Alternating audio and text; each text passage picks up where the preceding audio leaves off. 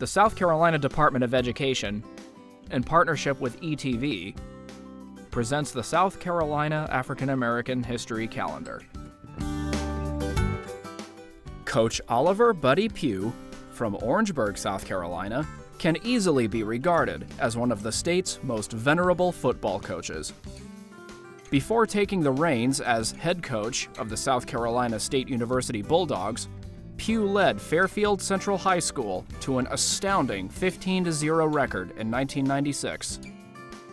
Later, Pough served as an assistant coach under Coach Lou Holtz at the University of South Carolina. During his time at Carolina, Pough helped mold the Gamecocks into one of the top offensive teams in the Southeastern Conference.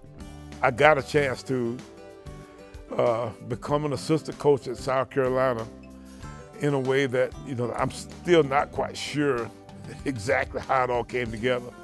But because I had had a good bit of success as a high school coach in the area, and we had a lot of good players, we had, a great reputation for having, done a good job at the high school level. And then I had been a college coach previous to the experience at South Carolina as an assistant at South Carolina State.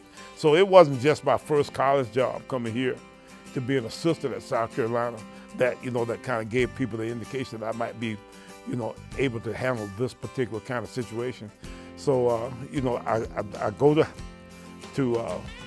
coach in high school here at Keenan High School. That worked out really well for us. We had some good teams there. We went to like the state semifinals a time or two at Keenan. And then I go to Fairfield, and then we win a state championship there. And then from there, then I've got the recognition, that, the name recognition that people think, this guy might be a good, choice for a college assistant that way. So, and it's not so unusual. Coach Bentley here now, who's on the staff of Coach Muschamp, was an ex-high school head coach, and it happens from time to time. So you see that happen around the country. Coach Pough's first decade as South Carolina State University's head coach is exemplified by 10 straight winning seasons. Today, Coach Pough is now in his 18th season. During his stupendous career, Pough has compiled an overall record of 120-64 and a 94-33 in the Mid-Eastern Athletic Conference.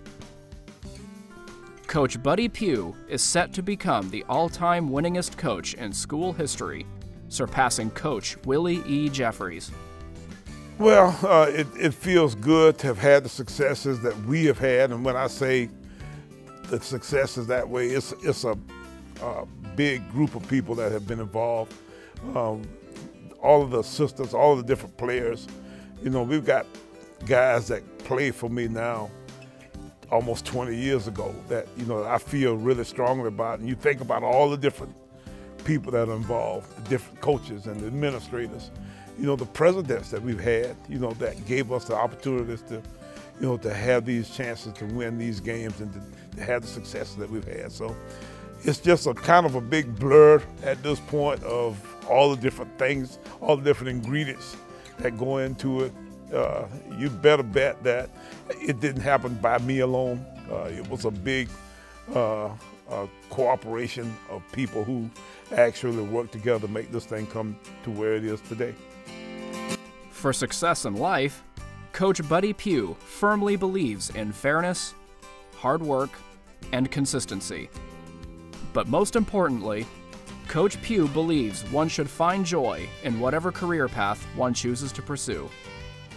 The one piece of advice I give young folk all the time is to work as hard as you can and make sure it's something that you really want to do. Football is a hard game. Athletics in general, competition in general, is hard.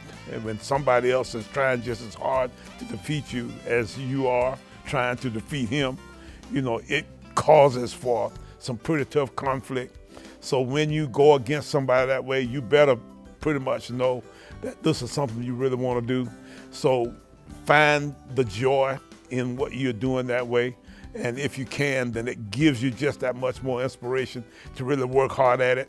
But when you're working hard at something you really don't like, then it doesn't really ever come together. So, you got to make sure that you understand exactly what you're wanting to do and how much you love it. Learn more about the South Carolina African American Calendar's current and past honorees at www.scafricanamerican.com.